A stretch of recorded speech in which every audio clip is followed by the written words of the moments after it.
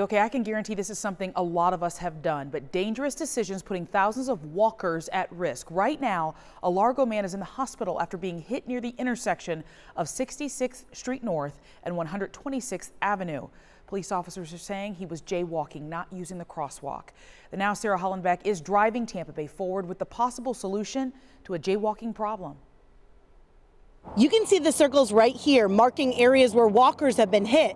Last night's crash just steps away from where 4 other pedestrians have died at this intersection, none of them using this crosswalk.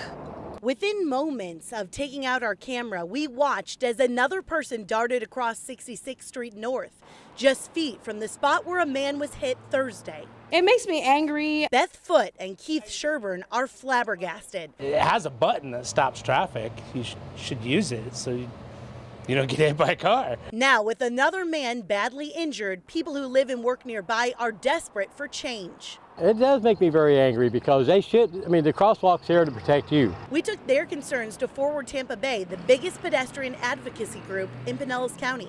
It's hard to ask somebody to walk a quarter-mile out of their way to go cross at a crosswalk, and yet we've designed these roadways to facilitate high-speed traffic, and that puts pedestrians in a perilous position. Whit Blanton tells us Pinellas County is looking at 3 things: adding more mid-block crossings and medians like this, so if pedestrians do cross mid-block, they have a safer place to wait out traffic. You can also count on more enforcement.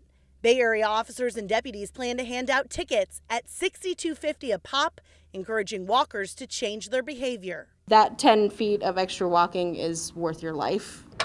Over the past 5 years, 3,050 pedestrians have been hit in Pinellas County. 75% of them were not in the crosswalks. Reporting in Largo, I'm Sarah Hollenbeck for the Now Tampa Bay.